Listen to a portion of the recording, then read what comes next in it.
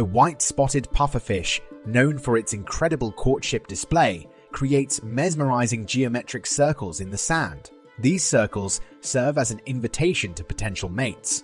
Male pufferfish meticulously construct and decorate these formations, measuring up to 7 feet or 2 meters in diameter through their unique fin movements. After 7 to 9 days of round-the-clock work, they await the evaluation of female pufferfish.